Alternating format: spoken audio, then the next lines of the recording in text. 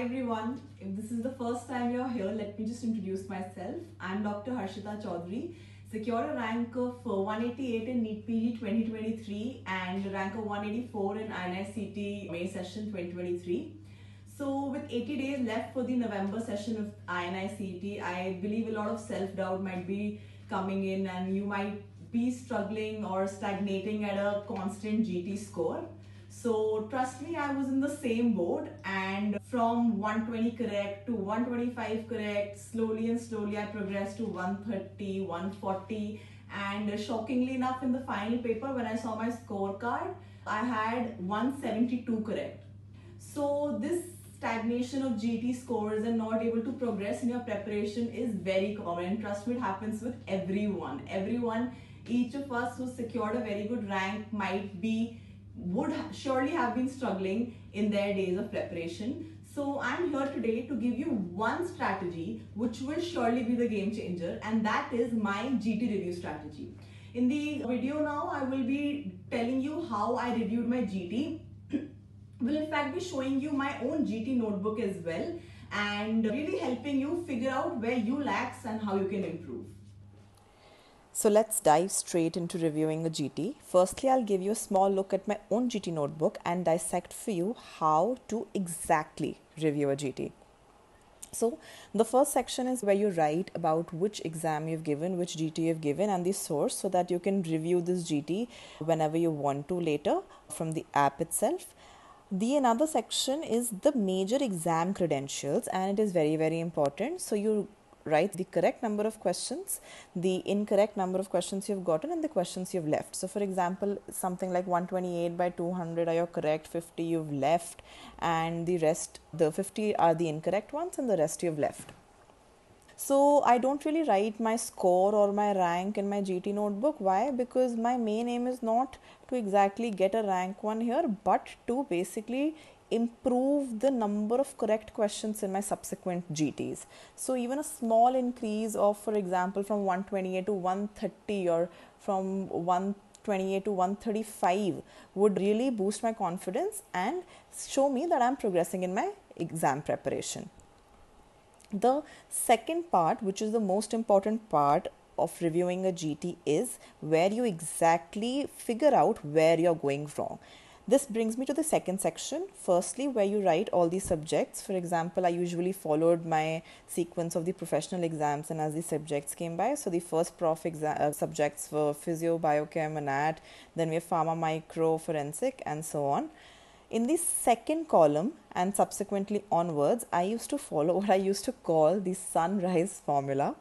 Okay, so this might sound really stupid, but that's how I remembered to basically put on my main heading so that it's uniform for all the GTs I review. So the first column is the silly mistakes I do. The second is the understanding errors that we make. The third is the new questions, the absolute new information that I get in any GT, and the fourth column is basically the recall errors which I'm making. Now let's see what kind of questions come under each other and how we can solve them. So for silly mistakes, usually a lot of questions have words like not or except. For example, all of the following have samoma bodies except. So we often, while reading the questions in a hurry, we miss those words and hence we get the questions wrong. So these are absolute blunders and we can easily avoid them by just focusing on the paper while those 3 hours. So we need to basically improve our exam doing skills, and we need to focus and pay full attention to each question and read it very carefully. Probably like usually when you all attempt a GT on a screen and you have the main paper also on a screen, I used to use my finger and actually read each word pointing my finger at the screen so that I don't miss out a word. You can try that, or you can try any of your own things which work for you, but the basic problem is during those 3 hours which you need to pay attention to each question. The second part is understanding errors. So understanding means conceptual errors, and examples of conceptual errors are, for example, if you're not able to apply a general pharma formula to a kind of a numerical question, or for example if there is a clinical STEM and you're not able to identify what clinical STEM is even asking about. So basically you're not able to apply. Understanding or application errors are when you've read a piece of information but you're not able to apply it to the particular MCQ. So to avoid these type of errors, what I did was, you need to go to your main notes and read that topic again. So read that topic again from your main notes and then practice MCQs on the same, so that you know that now you've understood that concept and you can apply it as well. So going to the notes helps in these set of questions. The third column we have is new information. So there will always be GTs, whether you have revised 2 times, 3 times, 4 times, if you've not done the syllabus, you will always find some sort of questions which are new. And honestly, in my opinion, these are the questions which you need to worry the least about.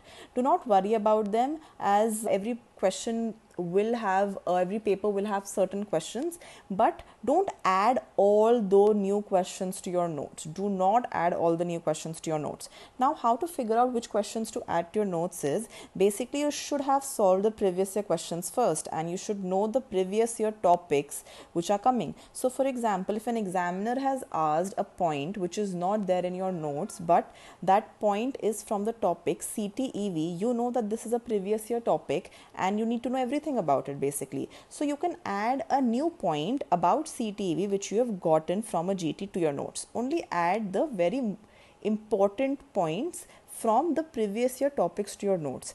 Rest, there will be some new questions which you can easily skip. You don't have to worry about them necessarily all the time. Read the explanation once and then you can move forward. Another set of questions which we do wrong, which is another blunder, is actually the recall errors. So recall errors basically constitute the questions which are present in your notes. You have them in your notes. In fact, every coaching notes has them.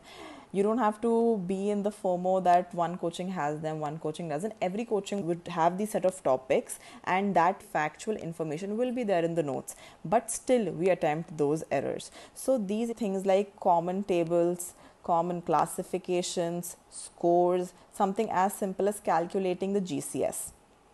So often we don't remember about the GCS, or example, the child PUG score, scores like these which are frequently asked. So how to avoid these errors are, when you find out that yes, you found out few scores which you don't remember, these are the things to add to your last 10 days revision notebook. So whenever you're seeing these things, add them to your last 10 days revision notebook and revise them at subsequent intervals. Revise them, for example, every day in the morning for 10 minutes, open one page, see that same page again. You will have a lot of questions of recall errors from the subjects like anatomy. Suppose there are particular muscle insertions also which are asked. For example, if you see an INI, gluteus maximus and minimus is asked a lot. So you can, if you don't remember that particularly, which will vary from person to person, you can add those set of questions in your last 10 days revision notebook. So this is roughly how I reviewed my GT. This is the second section of reviewing your GT. So after you've reviewed the GT according to the sunrise formula, as I call it, you can see subject wise where you lack the most, in which column exactly. So for example, in anatomy, if you've done 7 questions wrong, you can see whether they pertain to your silly mistakes, understanding, new questions or recall errors, and work accordingly.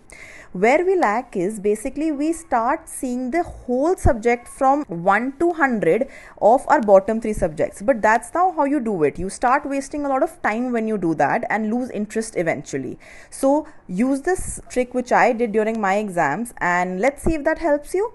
Also, if you have more questions regarding our GT preparation, please do put them down, as I will be answering all of them in my next video, personalized for each one of you. So thank you and happy studying.